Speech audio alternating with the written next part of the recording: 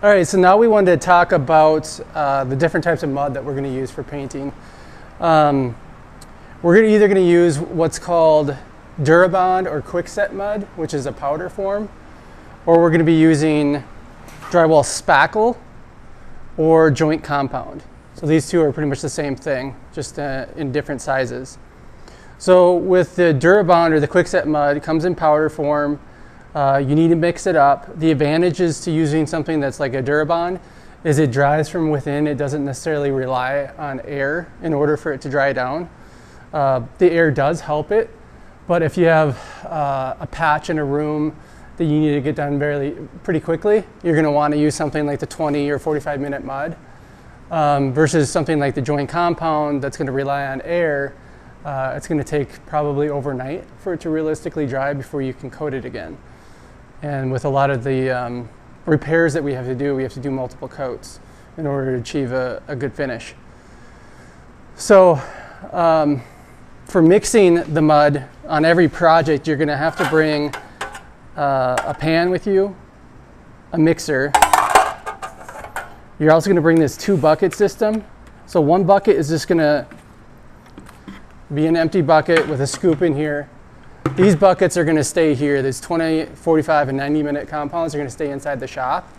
And you're just going to take what you need and put it into the bucket here. And then you're going to have a second bucket that's got a sponge in the bottom that you're going to use to clean out your tools and also add water to your quickset mud to get it mixed.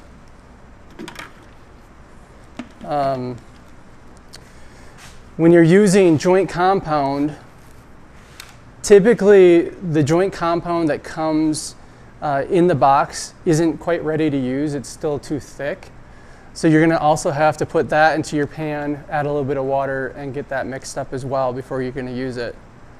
For 95% of the projects that we do, all you're going to use is these 2-bucket systems in this pan.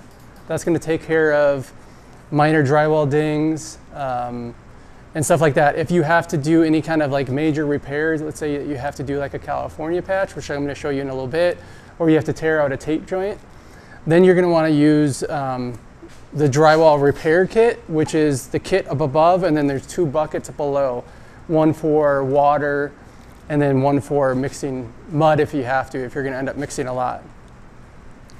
And then we also have just a drywall spackle that we're going to use for minor dings. So if we look at this board right here, I just put a sample board up to show you kind of an example of what you might encounter on a project. You're going to see dings here and there. These are pretty minor. These could probably just be patched with just a lightweight spackle. If you see a joint that's bad, maybe it's included in the work order where we have to replace, we're going to tear out a joint. You're going to want to cut it on each side with your utility knife, tear out that bad tape, and then replace it.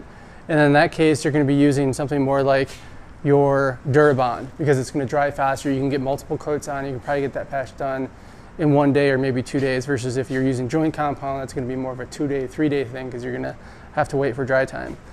If you're repairing a large hole, what we're going to do is we're going to cut this out here and we're going to do a California patch. And in that case, we're going to also use DuraBond for 2 coats. And then we could either do our final coat with DuraBond or we do our final coat with joint compound. So the advantages to the joint compound is it's easier to work with. And sometimes if you're working in, let's say we're painting an entire house, joint compound may be a good material to use because the dry time is less of a factor.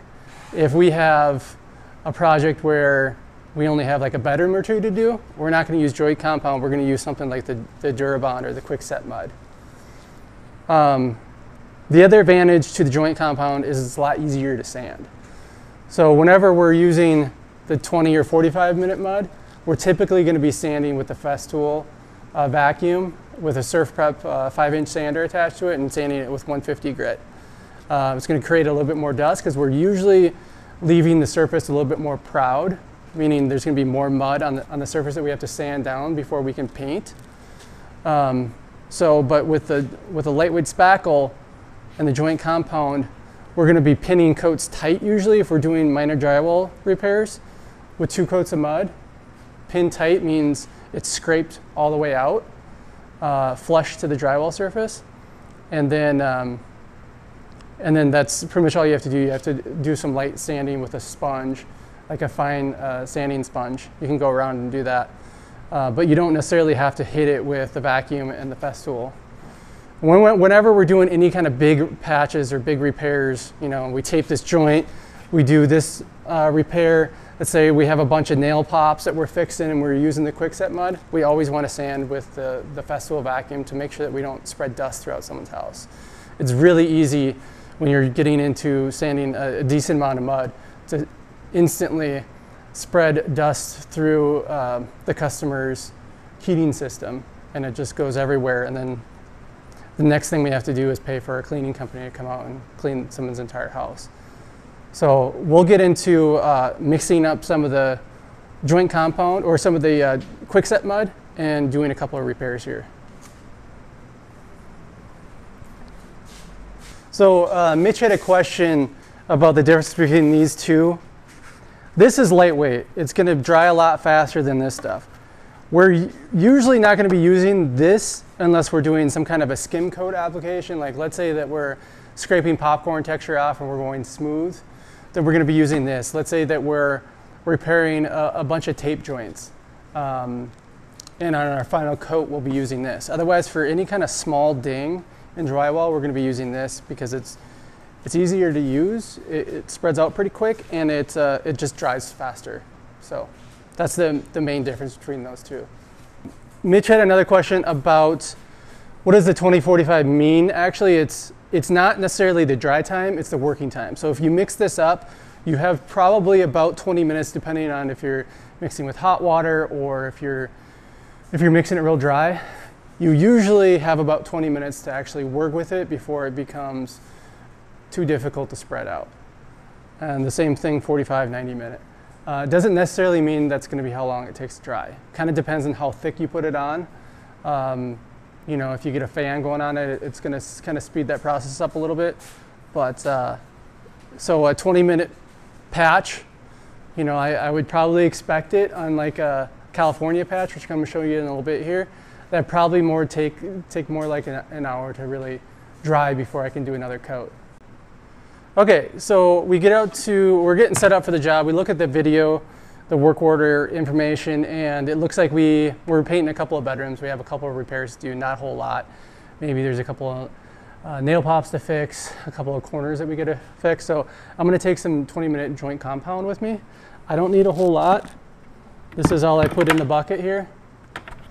So this is one of the first things I'm gonna do on this job. I'm gonna put a little bit of compound in my pan here.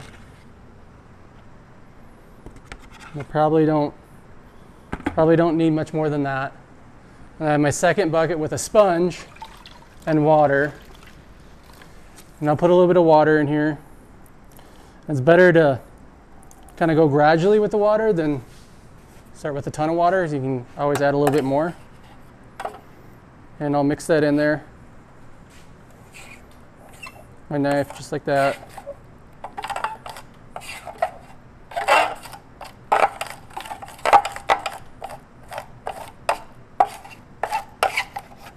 I'm going to try to get all the clumps out of it.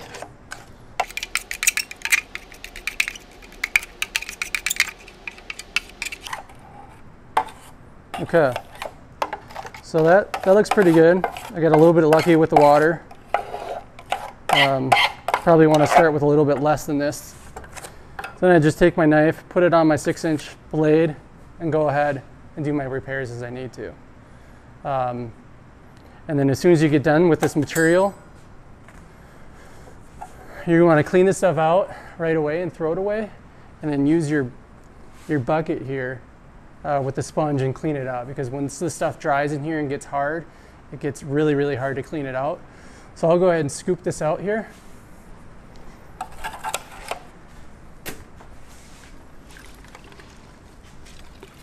I'll just take a sponge this out.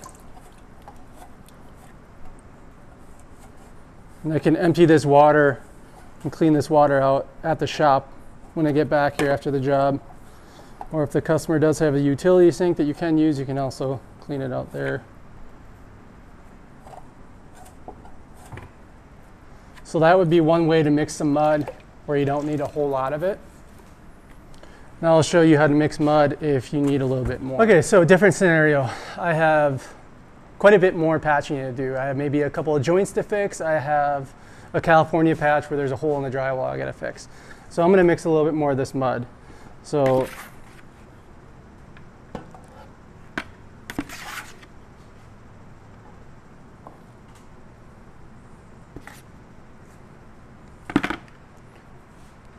get our compound put in there, take our sponge,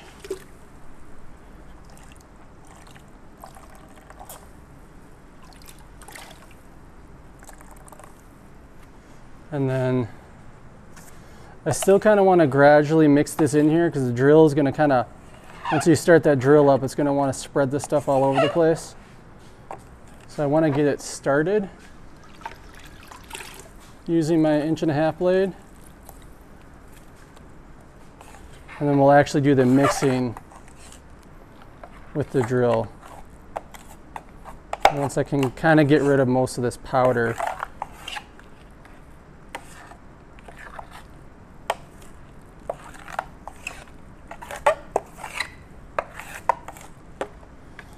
A little bit more water.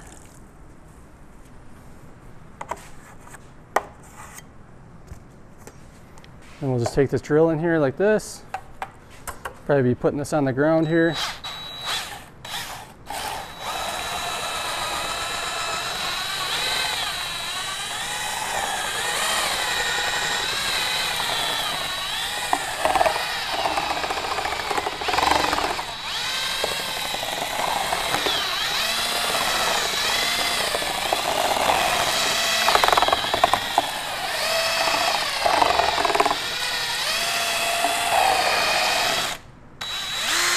Give it a spin to get that stuff off, and then I'll go ahead and stick this in my water bucket. Clean off that blade. So now this mud's ready to use. Again, I got about 20 minutes of use out of this before it goes bad on me. So, so I did that tape joint and the 20-minute mud I was using. Partly because I'm doing this video, dried up on me. It's been 20 minutes. It's not really usable anymore for the next patch that I'm going to show you. So you would think, oh, okay, this is clean enough. I'm going to add some more powder and some water and get some more joint compound mixed up. You can't do that. You got to get this cleaned out really good every time, because this stuff will dry, harden, and it's going to drop down into your mud that you've just mixed, and it's going to make it bad. You know, you get little hard pieces of rock dust in there, it's going to make mudding a lot more difficult. And it's going to get super frustrating. So just make sure that every time you mix up more mud, this is really well cleaned out. So, you know, just clean it out with the bucket that you have and the sponge. Okay, so I'll get some more mud mixed up so I can do the other kind of patch here in a second. Stop it. Okay, so next thing I'm going to do is mix up some +3 joint compound. We're really only going to be using this if we're taping a ton of joints, which we rarely do because we're not a drywall company. Or sometimes we'd use it if we're going to be scraping texture off a ceiling and we're going to skim coat it, or maybe we're going to apply a knockdown ceiling. So we have done that a bunch. So that's why I'm going to show you how to mix this up. It's going to be the same kind of process as this. Whenever you use this, you're going to want to thin it down just a little bit. You don't necessarily want to use it right out of the bucket unless for some reason you're using it to fill tiny little nicks and stuff. If you're using it to tape joints or skim coating or anything like that, you're going to want it about the consistency of pancake batter. So I'm going to get these tabs folded down here, and then I'll take my plastic and kind of wrap it around the edges, and then carefully I'm going to put this right on the edge, and hopefully I get it to land inside the bucket.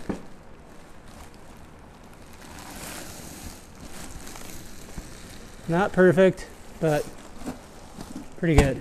So now I'll take the plastic, get it put back inside of here.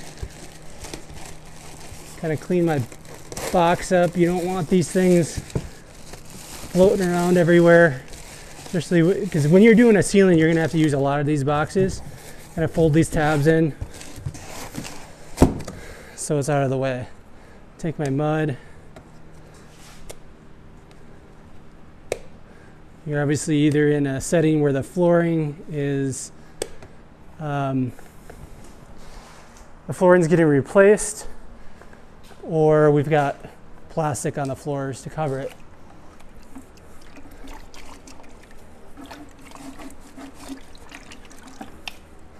So now for this, we're gonna have to hook up a bigger paddle to a drywall mixing drill. So you're not going to want to mix that much mud up with like your Makita drill that's inside your Foreman bag. You have to use this, which this drill is always going to be inside the drywall repair kit. So I can put my blade inside of here. Now I'm going to add some water.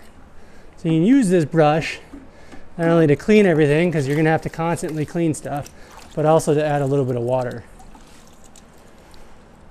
So we'll start with that. I'm gonna kind of just squish this around a little bit here. So I kind of get the water absorbing a little bit into that mud before I start spinning it. Now when I spin this, I'm gonna kind of grab it with my 2 feet right here. And I'm gonna start. Kind of starting at the bottom, working my way up.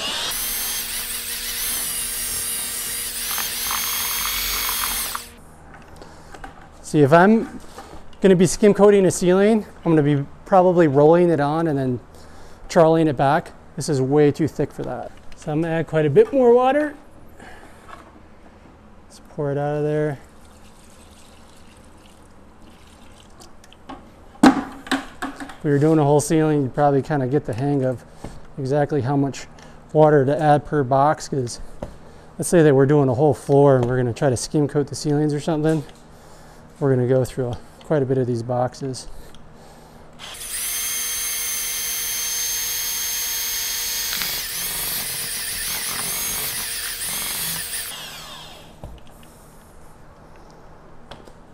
That's getting pretty close.